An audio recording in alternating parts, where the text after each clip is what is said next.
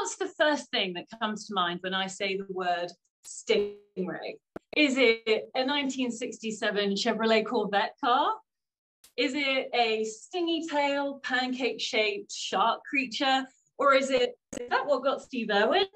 Well, you probably don't think about stingrays as much as I do. So let me tell you that there are 90 whiptail stingray species alone, dominating the coastal regions of the tropical and subtropical regions of the world, but also in estuaries, rivers, freshwater, even in the deep sea. They stir up sand and eat bivalves and crustaceans, and they also get eaten by sharks. They're in the middle of the food web and incredibly ecologically important.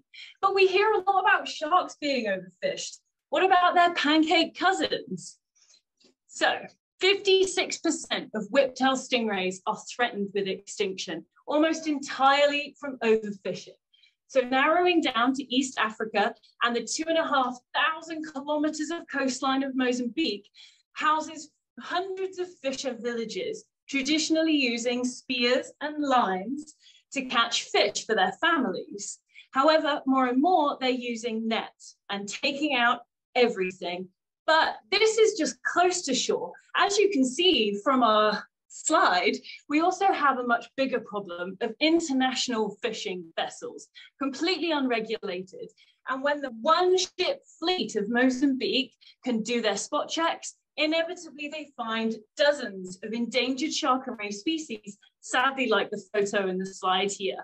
So the big question is, how do we quantify the effect of these large fishing vessels to the local sustenance fishers, and concurrently, how do both affect the marine ecosystem and our stingray species? So I'm Jen, I'm in the first year of my PhD, but I've actually been in Mozambique for 5 years now, studying stingray occurrence trends.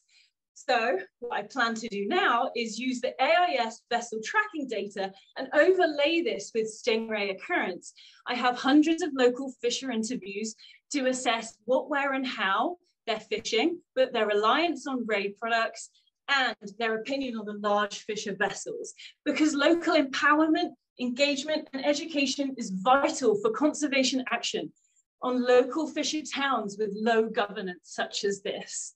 So perhaps we can trickle up to systemic change and government action, because stingrays are a good indicator of ecosystem health. So I wonder now what you might think of when I say the word stingray. Thank you.